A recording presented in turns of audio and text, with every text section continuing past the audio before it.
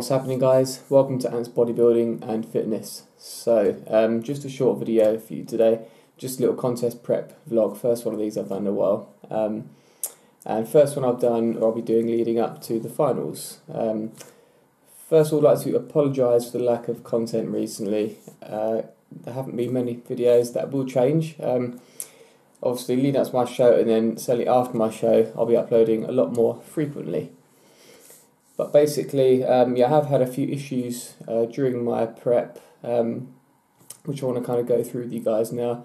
Mainly related to kind of stress, water retention and cortisol levels. So basically, this started around 2.5 weeks ago, and I noticed my weight had hit a bit of a plateau.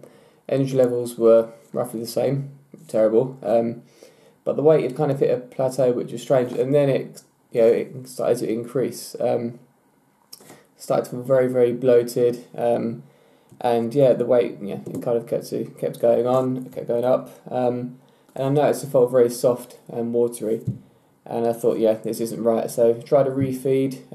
That seemed to work temporarily. It's quite a big refeed as well.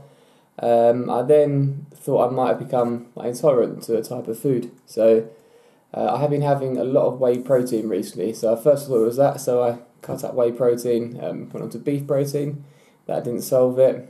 I then thought it was dairy, so I, for a short while, eliminated dairy completely, and I thought that was what solved it. And then I had a meal, a very bro meal of, what did I have? It was, turkey mince and vegetables.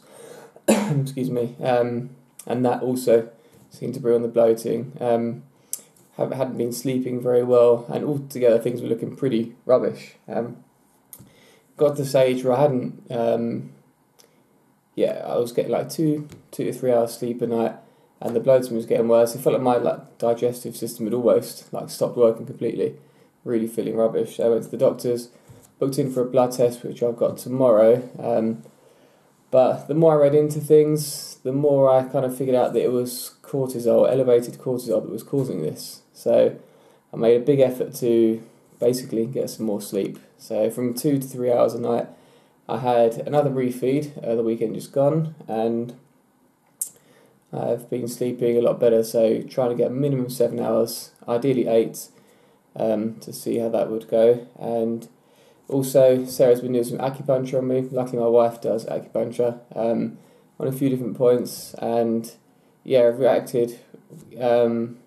reacted well to it, I think, and I found it really did relax me and bring my levels down. Been reading before bed, that seems to have helped, and generally been feeling a lot better. And as a result, the weight has literally come off quite a rate.